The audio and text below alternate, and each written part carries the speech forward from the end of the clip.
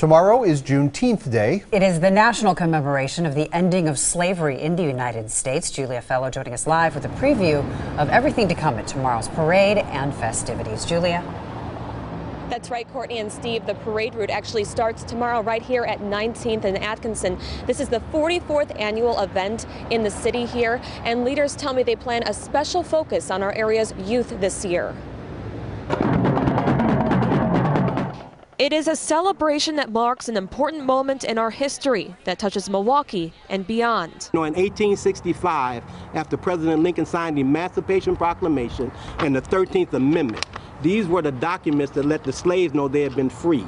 Leaders with the Northcott Neighborhood House, a nonprofit outreach center, are working closely with police to make this a safe event. 5 years ago, we've had significant decreases in arrests and disorderly behavior, and that's really a testament to the good working relationship that we have with the Juneteenth Committee.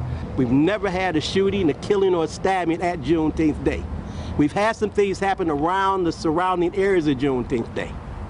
Juneteenth is a really good family event. And to make a special impact on our youth, 100 men will be walking around wearing mentor t-shirts, asking young people about the concerns in their lives. We want them to just step back and just think for a minute. Say, wow, this person came up, and honestly and sincerely, they seem to care about me.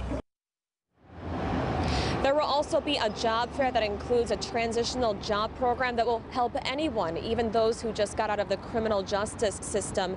After the parade, the celebration will take place on MLK from Burleigh to Center.